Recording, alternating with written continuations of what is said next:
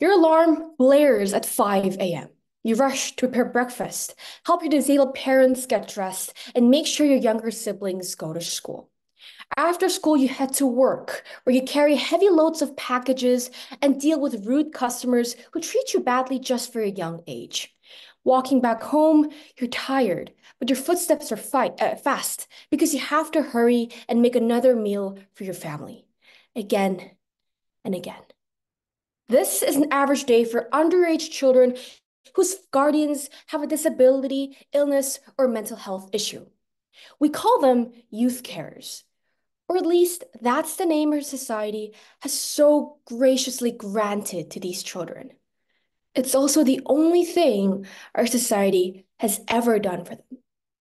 As we sit here listening to each other's speeches and pitying ourselves for spending such a busy summer for college prep, there are countless young people out there making impossible choices between their own dreams and family survival. A significant portion of the teenage population in the Asia-Pacific region live at the edge of a cliff, where social and financial burdens brutally push them aside, leaving them breathless and miserable. Youth carers are minorities in desperate need of social spotlight because their basic rights are absolutely undervalued by our society. They receive conspicuously lacking education. Since earning money for medical bills is their top priority, most youth carers decide to take several part-time jobs within their middle school and high school years. This not only means that you do not have any leisure time to spend with your friends or interact with your community, but also means that it becomes extremely difficult for them to attend a college. In fact, less than 30% of the youth carers in South Korea decide to attend a college. This isn't just because they have bad grades. Imagine you're left with the responsibility to take care of your sick mother who is not able to make any kind of profit. You are obviously pushed to the side and forced to get an instant job and support your family financially. Thus, it's not about these people having several things to do, and not being able to manage the personal life with their formal life and their work and so on. These choices do not exist for these people.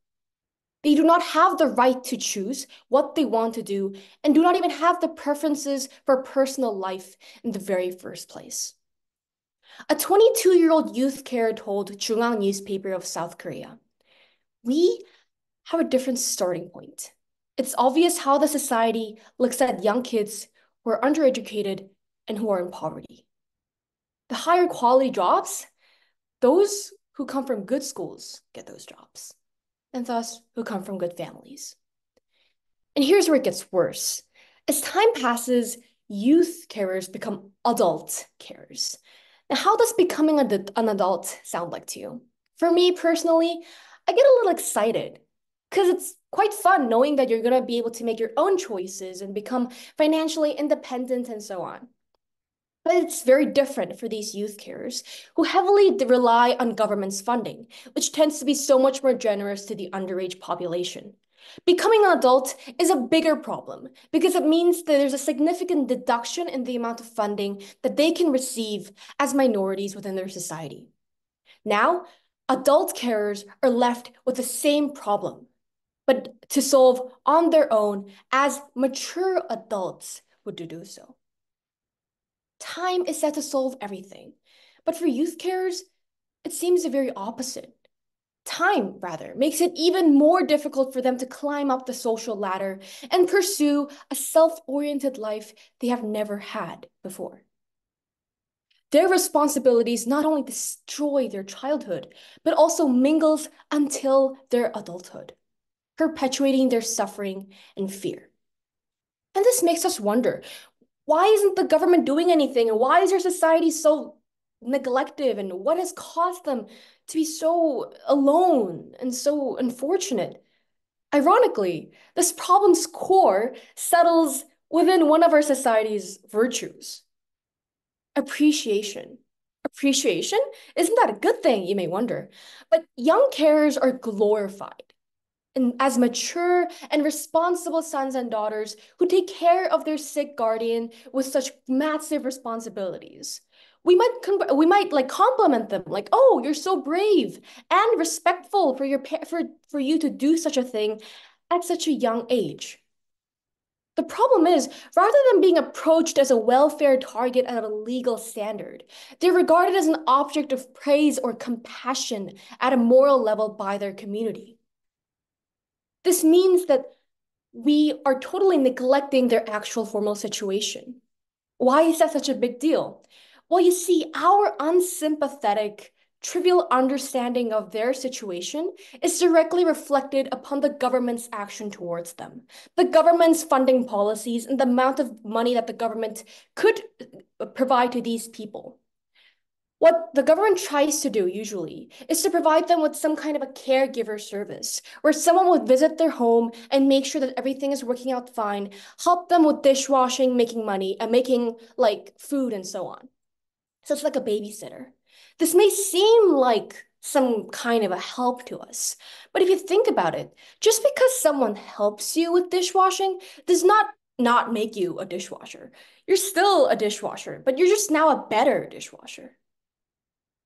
The government's policies are not fundamental solutions to these people's problems.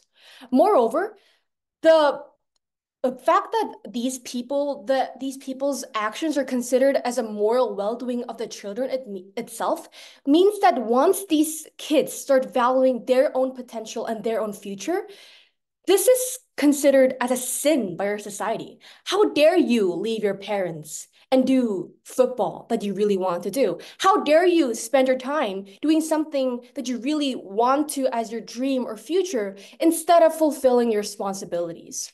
Such eyes from our own society is exactly what puts them into this hell-like situation. Then what are some potential solutions to the crisis? We have to start getting angry. Angry that young shoulders are carrying loans heavier than themselves. Angry that these members of the youth do not even have the right to get angry at their situation. Angry that the government is normalizing their effort and sacrifice and taking it as granted. We have to pressure the government to increase their funds and completely replace the role of these youth carers and instead of providing superficial support. More help could be mandatory educational programs that these kids could attend instead of staying home and doing all of the housework. You cannot expect a child to grow while pressing on their shoulders. Thank you.